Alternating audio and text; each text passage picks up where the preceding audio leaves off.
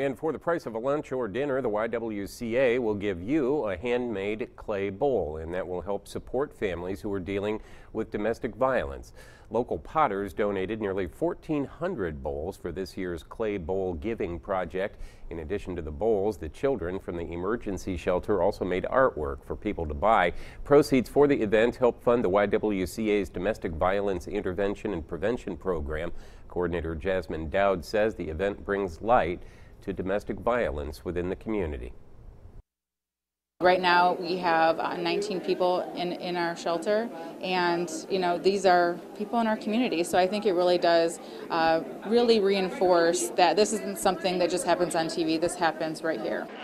This year marks the 13th year for the event. Dowd says without these donations they would have trouble operating the shelter.